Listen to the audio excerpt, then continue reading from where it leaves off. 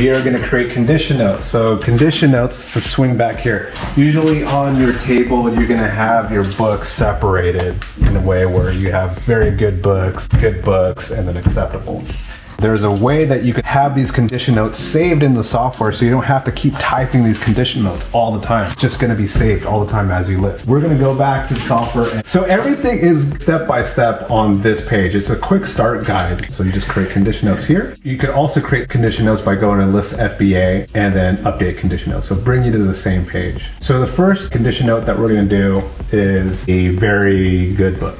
Now the condition code, this is almost like a sub-condition that's going to be stored into your SKU. So in case like if you have like a CD or it doesn't have a dust cover, this is where you can designate that item. So that way, when you look at the item in Amazon Seller Central, you're going to be able to see that, oh, this one has a CD or this one doesn't have a CD. For the condition code, we're just going to put NA for now. It's a very good book, just a general very good book, and we're going to put in the condition note right here. If you need some templates for condition notes, you could go to bookselleracademy.com. That template is under FBA guide for used books, and we're going to scroll down to list on Amazon, and you scroll down here, we have some examples. For a very good book, you could simply copy that, bring it back into Bookseller Academy. Now click add condition note, and now that condition note is saved. You can see you have a condition note that's saved right here that you could use as you list. So let's just create another one. Go back to dashboard, create condition notes, create a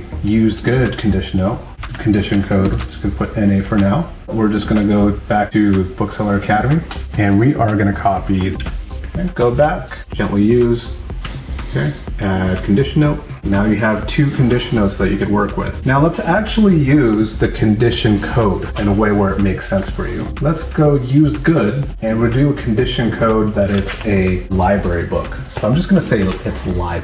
So we have one here that says X library, it's a former library book. Copy that, put in the condition note. We're gonna add the condition note. Okay, now you have three condition notes. One that's very good, one that's used good, and one that's used good with a library condition code. Click the links below for a free trial.